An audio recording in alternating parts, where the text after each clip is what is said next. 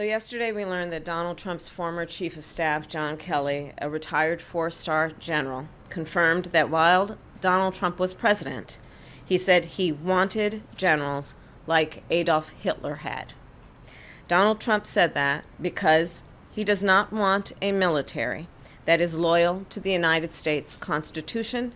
He wants a military that is loyal to him.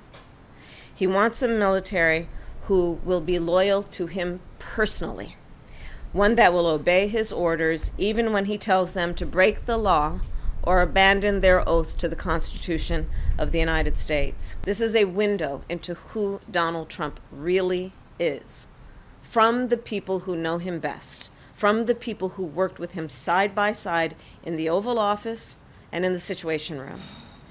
And it is clear from John Kelly's words that Donald Trump is someone who, I quote, certainly falls into the general definition of fascist, who in fact vowed to be a dictator on day one and vowed to use the military as his personal militia to carry out his personal and political vendettas. So the bottom line is this: we know what Donald Trump wants.